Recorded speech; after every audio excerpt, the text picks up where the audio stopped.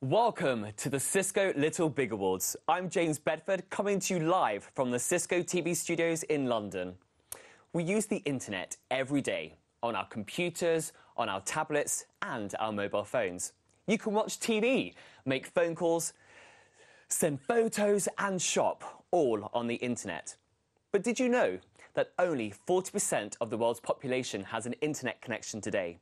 In 1995, it was less than 1%. The first billion people connected to the internet was reached in 2005, the second billion in 2010, and the third billion only last year in 2014. This means that today, 60% of the world's population is not connected to the internet. At Cisco, we believe that only 2% of all things are connected to the internet. And we are on a mission to connect the unconnected, including that 60% of the world's population. And by the unconnected, we mean anything. Trees, dogs, bees, even you. We call this the Internet of Everything. What benefits would there be if you could connect your microwave, central heating, your car, or even your school workbooks to the internet? It's a really exciting thought. The Cisco Little BIG Awards is a science, technology, engineering, maths challenge. We call it STEM for short. We want you to show us your ideas for the future of the internet. What would you connect to the internet? Imagine the possibilities of what could happen if you connect the unconnected. We're going to be giving you an awful lot of information today. So if you have any questions, then why not tweet us using hashtag Little BIG Awards. We have a panel of people ready to answer your questions. But now let's take a look at the impact of the internet today and some ideas for the future.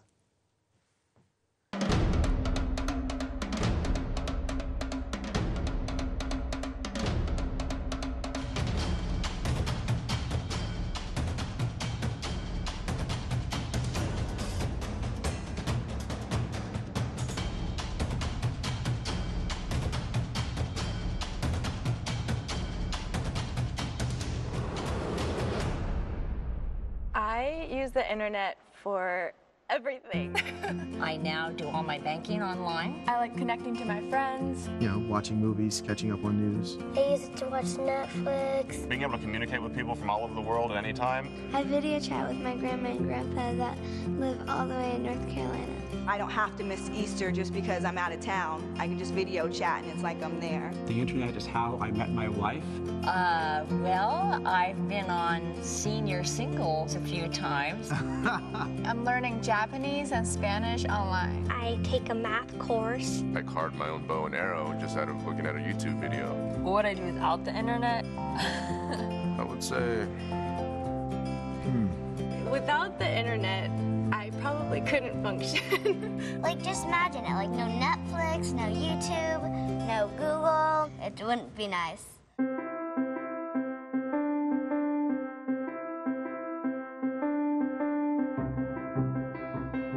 Okay, picture this. In 10 years, I'd like to live in a house that knows when I'm home. As soon as you get in your driveway, you can press a button and everything kind of just goes on and gets ready for you. I foresee robots. Just have a button and you click it and it turns into a robot and it can do your homework, your chores. Sounds pretty far-fetched, but I think it can happen. In 10 years, I can envision a network where automobiles and GPS and computers and the internet are all working together. I think there will be a lot less accidents.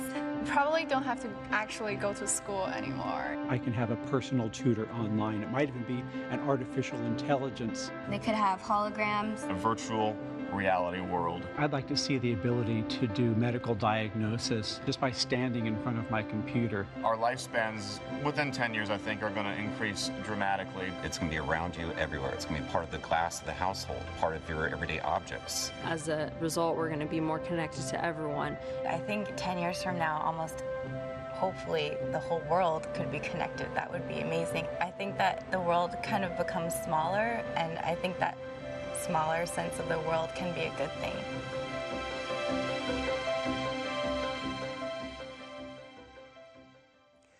Wow, exciting stuff. The world truly will become smaller when we connect everything. And I bet your teachers are sitting there right now shaking in their boots because robots might take their jobs in the next 5 to 10 years. The Cisco Little Big Awards have been running in a small number of regions for many years, but this year we're taking it national. Cisco is partnering with STEMnet to help connect schools with STEM ambassadors around the country. And because you're watching this show, your school is participating. And you have the chance to transform the world with your ideas. Cisco is working with the BBC to support the BBC Microbit initiative to get millions of programmable devices into the hands of young people just like you. But what's a microbit, I hear you ask? Well, let's take a look.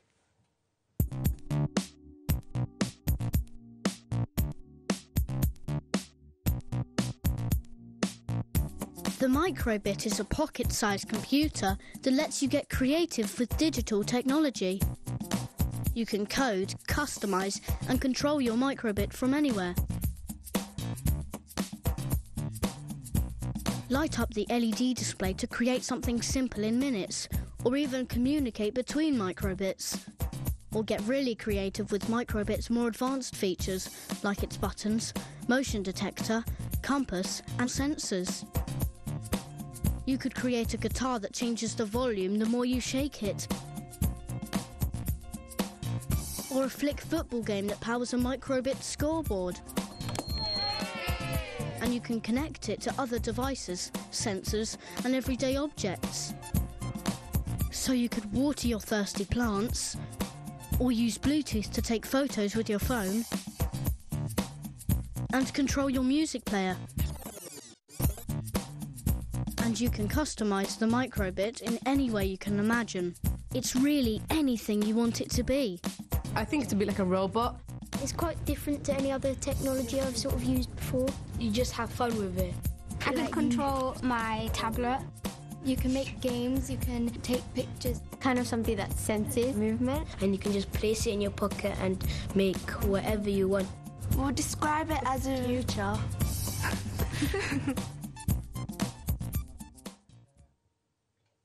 Oh, that's just amazing. Hopefully you're sitting there imagining all the great things that you can build with the microbit that you're going to receive. OK, let's go across to now to visit an exciting guest. Her name is Alison Vincent, and she's Cisco's Chief Technology Officer for the United Kingdom. She's at home waiting to share with us her ideas for the Internet of Everything. Alison, are you there? Oh, I think she's taking a break. Thanks, James. Hello, and welcome to my living room. How rude of me. Here I am, talking to you with the television on. Let's turn that off. See what I did there? I paused the television by putting a spoon in my cup of tea. Now that's connecting the unconnected. And it's not magic. It's using something called a makey-makey board, which allows you to create a circuit between everyday objects like your tea and computerized things like televisions. Now my world is increasingly connected. I use my phone to control the music that I've got playing in my house. I can use my iPad when I'm somewhere else, like the office or the airport, to control the heating in my house. I've got the Fitbit, which tells me if I've not been doing enough exercise, sitting on this sofa all day. So the world is increasingly connected. So that was the makey-makey. There's something else called the microbit, which I'm showing you here. It's a little gadget that's got an accelerometer. It's got a Bluetooth connection. It's got a compass. It's got LED lights. It's got lots of ways you can connect inputs and outputs to it. So we'll use this again to start the television by pressing the button. But we can use the accelerometer to change the channel by tilting. Tilt it up, the channel goes up. I'll press the button again to pause it. So that's the microbit. But there are other things you can connect. There's things like the Wemo, which is a way to change a switch compared to a Wi-Fi signal. So with that, you could control a light switching on and off. So let's use the microbit again, and this time we'll use it to turn the television on, but turn the light on and off at the same time. So here we go, we turn the television on, and the light came on. Turn the television off, and the light goes off. So that was the microbit. So the world is full of things that you can connect in fantastic ways. Show us your idea, your little big idea. Over to you, James. Alison, thank you so much, and please get a cup of tea waiting for me as soon as the show is finished. Now, I'm sure you've got some questions, so don't forget we have a panel of people waiting to take your questions on Twitter. You can tweet us and use the hashtag #LittleBigAwards. I'm joined by another guest on my lovely new sofa. This is Stephen Talamy. He's a solutions architect at Cisco, and he really is the man driving the Cisco Little Big Awards across the United Kingdom. Thank you for joining me. Thank you very much. Right, tell me more about the Cisco Little Big Awards. What exactly is it? So it's all about getting students to think about what could be the next big thing when we connect the unconnected, right? Just like we've seen with Alison and her ideas, what ideas do you have and what ideas can you bring to us? So it might be some idea for the future. Maybe it's something that's going to help people with their health. Maybe it's something for education. Maybe it's just something for fun. Yeah. Why is it called the Cisco Little Big Awards? Yeah, so Cisco run the BIG Awards. BIG stands for British Innovation Gateway. And so this is all about engaging with startup companies, so people who are making the next big technologies today. So we run that award across the whole of the UK. And those startups come in and pitch to us. So Little Big Awards can be seen as like the little brother of that. And hopefully we hope that the schools who engage with this challenge, maybe one day, will be coming back to us with the BIG Awards. So hopefully we've got all these students and their teachers really excited about the Cisco Little Big Awards with the videos that we've showed and, of course, Alison's demonstration just now.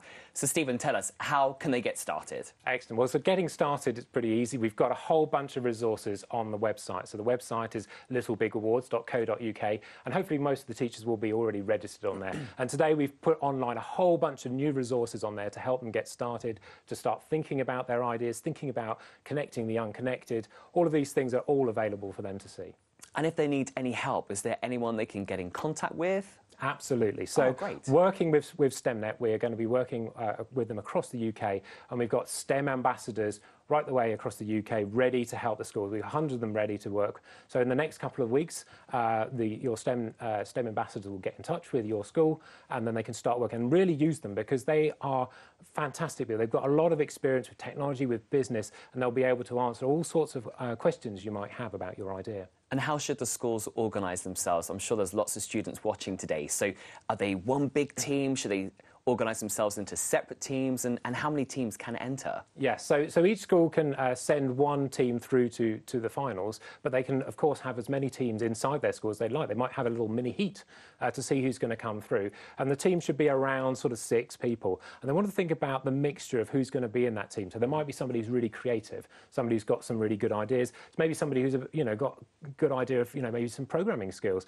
But you also need, really importantly, somebody who can organise the team. Someone like a project manager who's going to think about, well, this is what we've got to do, and now how we keep to time. So they need to operate themselves a little bit like the TV show The Apprentice. Absolutely, absolutely. And how are we judging the competition? Yeah, so we're going to have regional finals throughout the UK, and each one of those, it's going to be a little bit like if you've seen Dragon's Den, it's going to be that sort of thing, right? So they're going to come in, they're going to have 5 minutes, and they're going to pitch to a set of judges. They're going to get 5 minutes to pitch their idea, but then we need to see a lot of information as well in their documentation. So throughout the challenge, they'll be creating documents and maybe just photos of whiteboards that they've had ideas. Get all that onto the website so that the judges can actually see it. And then also they'll get a chance to do a little demo, a bit like Alison did with the makey and the micro. Give us a demo, show us what it looks like. Oh, Stephen, it sounds brilliant. I think I want to enter myself. Well, I'm ashamed I'm 20 years too old.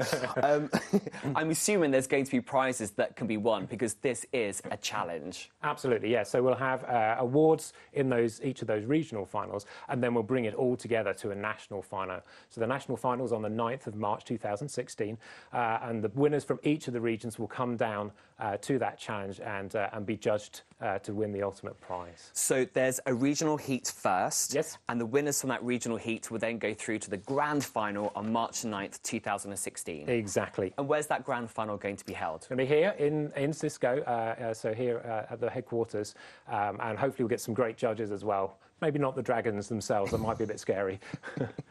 I think I might enter myself as a dragon to judge the competition. So before we go, I just want to find out what you would connect to the internet. Well, so I've got a 2-year-old. She's not quite potty trained yet, so I think I'd like to connect her nappy to the internet. I think if I do that, I could use some very advanced data analytics to predict when she's going to go for a poop, and then conveniently maybe be out of the house so I don't need to change the nappy. That sounds positively disgusting and very stinky. Stephen, thank you so much for joining me. We've given you so much information to take in over the last few minutes. So there is a website that you can look at, the Cisco Little Big Awards website. So if you need any further information about the Cisco Little Big Awards, please do check out that website. There's lots of information for you to consume on there. But before we wrap up today's show, I really want to share with you a video of the winning team from last year, so you can hear firsthand how they participated in the Little Big Awards and why it is so exciting. Let's roll that VT. We created an app called Bookly where you can track books from all over the world straight from your smartphone or tablet. So you could track it so if your friend borrowed your book and didn't give it back, you could find out where it was and get it back and hassle them for it. My name is Jenny. And my name's Nicole. I'm Ben. My name is Sophie. My name is Zara. Iona. What we learned really has helped us now, especially for me. What I learned in business has helped me in maths. I learned some new skills like teamwork and coding on PowerPoints and stuff like that. I learned advanced HTML coding so I can now code my own websites. I learned a lot more technology skills because I helped with the technology side, but then when we went on to presenting it in the finals, I also learned more presentation skills, which I still use today. Because I was part of the planning team, so my organisation skills are still being used today. It works on your teamwork skills, your technology skills, your design skills, your organisation skills, a big variety. Basically, the students just got on with what they wanted to. They decided on a project, they decided on what they wanted to do, and they were given a Wednesday afternoon after school just to tie things up, and I just opened the door, let them get on with what they wanted to do. Has encompassed a number of items within the curriculum, and it's fitted in perfectly with what we do within the school. So. Excellent. I had really great fun doing it because we learned loads of new skills, but we also had time to just relax and chill about for a bit. I'm in year 8. Anyone could have a go at it. I definitely recommend it because it's just so fun and also you learn so much. It's a great experience. That was brilliant. So not only can you transform the world with your ideas for technology and what you can connect to the internet, you can also increase your organizational skills, presentation skills. You can start getting together as a team and really build your team skills as well. So lots of things for you to learn if you take part in this challenge. So I want you to start thinking about your ideas now. Schools, you have until the end of December to register. And then you have your Christmas break to start planning and thinking about what you would connect to the internet.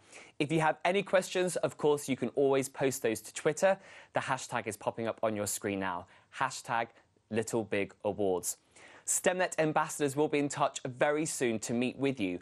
As Stephen said, these guys are so clever. They have an awful lot of information and a lot of knowledge about technology, so make sure you make good use of your time with them.